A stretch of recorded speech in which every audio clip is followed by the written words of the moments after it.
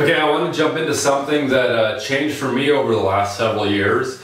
Really the advent of the explosion of data and just having more and more data in your systems. But also seeing companies like Facebook come along and kind of change some of the paradigms I think that data had historically. So the big thing is if you are working at a company where data equals money, and really this is pretty much any internet company at some level, you know, they're trying to take data and turn it into money at some level. So if you're in a company where data equals money, never delete data.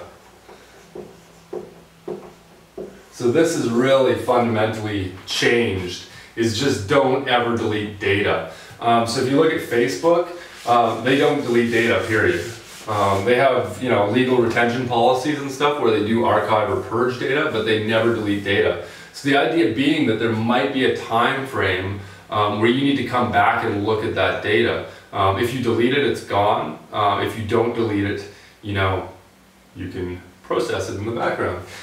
So if I looked at how I used to develop tables, and this could really be any tabular format, but let's just say you have, you know, a table of customers here. So you could have like an ID, a name, etc., right? So back in the old days, I would actually kill this record, theoretically. And so if I ever wanted to you know, report on that user, it's gone. You know, I don't know the time frame when this user was created or deleted or anything like that. So this is really not great. You know, and like if you're using like SQL Server or some sort of database thing, you know, they have cascading deletes and stuff, right? So the amount of data that could be purged just by this one table could be pretty great, you know.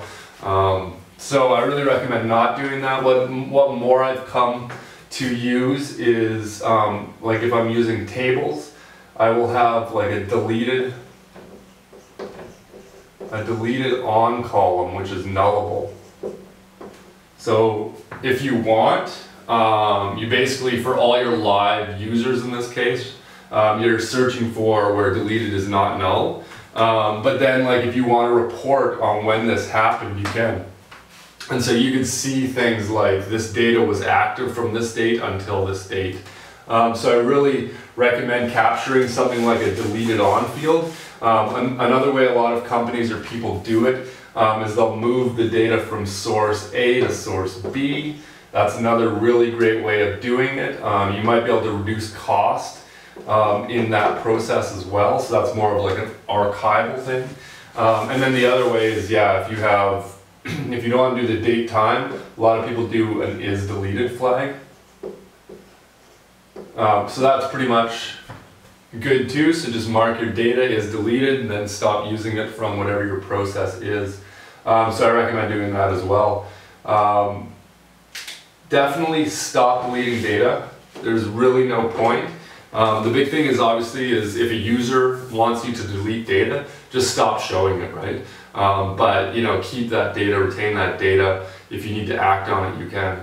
Anyways, I hope this was insightful. Chat soon. Have a good day. Bye.